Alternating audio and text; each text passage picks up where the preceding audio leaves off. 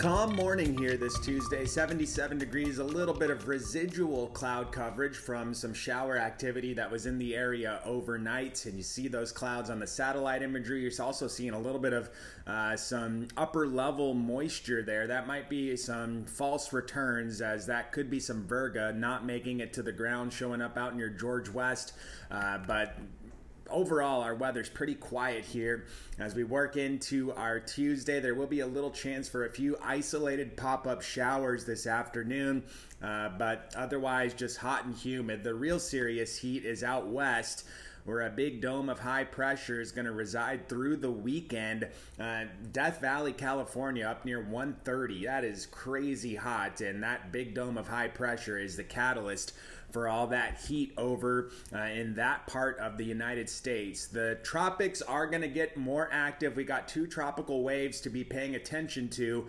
One of them we're aware of, 98L. The other one a little bit more attentive now, getting into the eastern parts of the Caribbean Sea. Both of these do look like they've got a decent chance to develop over the next 5 days. The one that's in the Caribbean right now has the lower possibility of development, but still a medium 60% chance as it tracks to the west toward the Yucatan this weekend. So we'll have to pay very close attention to how that evolves over the next few days. The one that's farther out in the Atlantic, 98L, that one's got a better chance to develop, a 90% chance over the next 5 days, but that one's going to be a little bit farther to the north. You'll see that development possibility reflected in the spaghetti plot. You see more members, if you will, on that system that's farther to the east. That means that it's better for development. More models are saying this thing is going to develop. The one that's in the Caribbean, not as much. And still,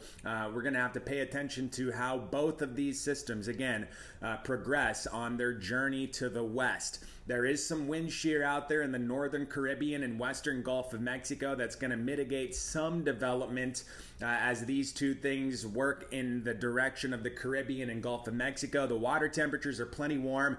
This is not going to be a problem for the remainder of August and all of September. Waters are warm enough to support tropical development and sustentation. So heading into the weekend on Sunday, it's possible that they look like this. One of them heading toward Florida or the Florida Straits over Cuba, the other one coming off the Yucatan Peninsula and into the western Gulf.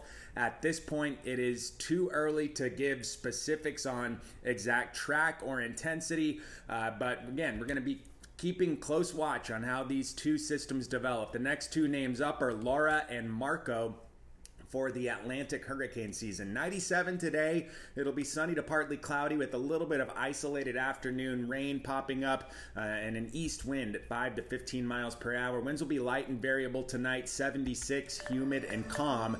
And over the next 7 days here, it's going to be mainly sunny, hot and humid at or above seasonal average, which is 95.